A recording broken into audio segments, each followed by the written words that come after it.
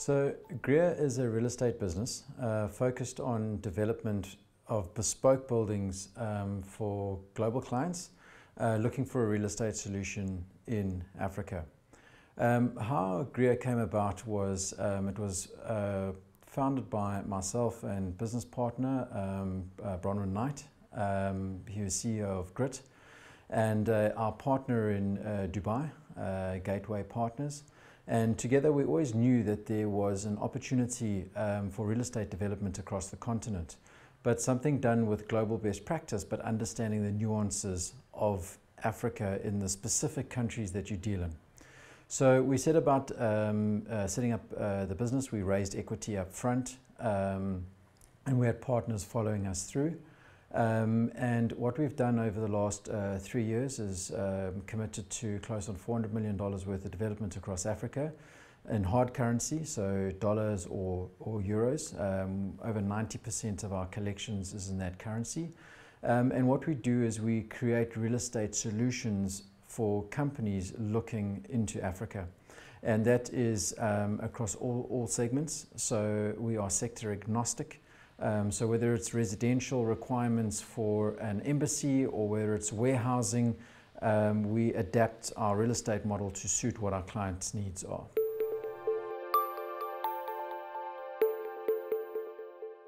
Absolutely. So the precinct for us is very exciting. For a development in Mauritius of this nature, we believe it's the first of its kind. It's truly an A-grade office development that we're doing. So our finishes are going to be very high-end. We've got some global companies that are coming into the building as tenants with us. One of the announcements that we made was Denton's, which is a global law firm, which was a really good tenant. And what we've done is we've put a solution together to create this office node that we felt was required in the north. And for us, it's a big investment that is going into the north. I think it also, you've got your city centres and your office hubs within Mauritius, like Eben and Port Louis. And Grand Bay has got a lot of global companies that are setting up in Grand Bay. You've got a lot of expats in Grand Bay. And I think this is going to be the node where, you know, the business in the north is going to operate out of.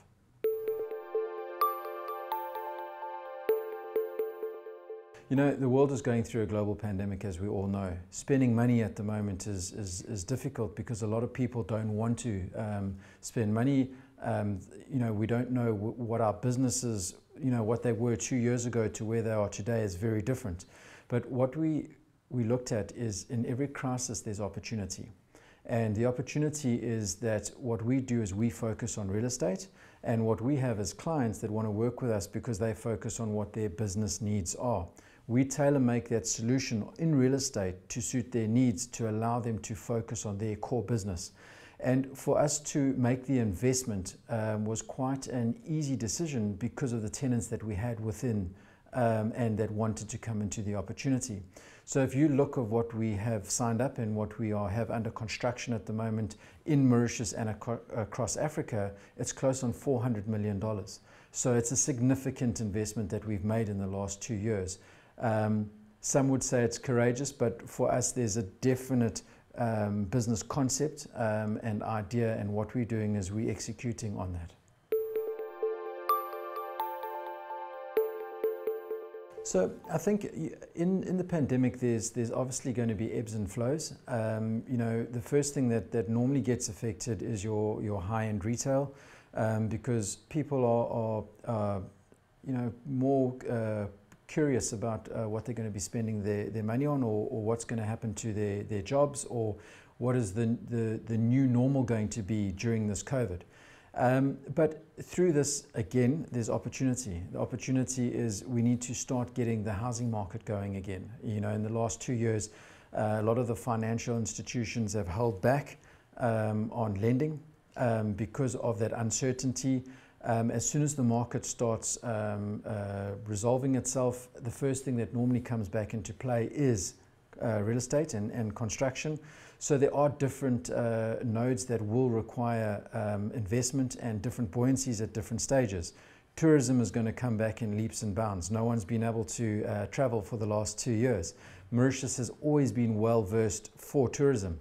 The amount of work that Mauritian tourism is doing at the moment, we were talking to some of our partners the other day, seeing what the bookings are looking like for December already, and it's a very promising sign for Mauritius. So as soon as we get that foreign investment coming back into the country, we think that the country will recover very, very quickly. With that comes a lot of opportunity again. Also with what's happened in the rest of Africa, the violence taking place in various countries, we do think that Mauritius has positioned itself well with regards to international investment, as well as expats looking to come and work from Mauritius. So there's two sectors that Mauritius has put itself in our opinion, that will be able to move forward very quickly. So the reason why we chose Mauritius as our headquarters is, first of all, the DTAs, the tax treaties between the African countries and Mauritius, the ability for foreign investment to come into Mauritius, and the fungibility of currency coming out of the countries that we invest in. It was easy to have that as a head office. The other thing is, as an African country, Mauritius is very easy to bring diaspora back to Mauritius, and also for expats to relocate to the island. You know, it's a great country to live in. The lifestyle is fantastic. So, you know, a lot of other African countries, it's difficult to get that level of staff. What we've found in Mauritius is it's very simple to get really, really good people at the right levels that we need because of the geography of where we're sitting in.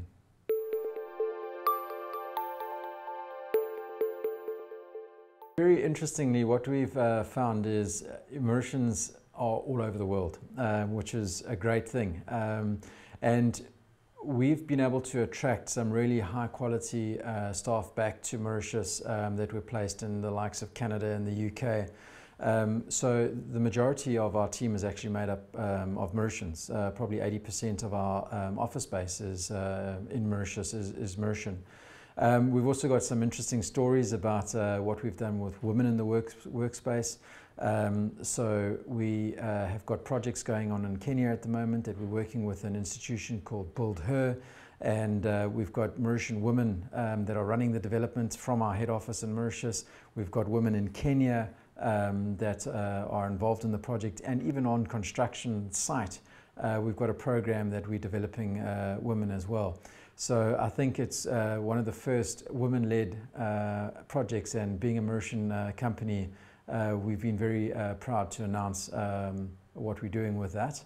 But going back to the point, the level of staff that we have in Mauritius and what we've been able to attract to our company, we're very satisfied, you know, with the output that we've got, and also attracting that, you know, diaspora back into Mauritius has been really a good thing for our business.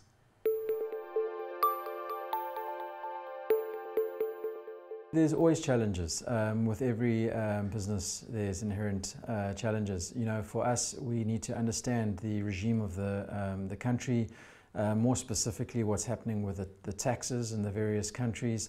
You know, we invested within the group, we invested across 14 African countries, and we have to be on top of what is happening with legislation all the time.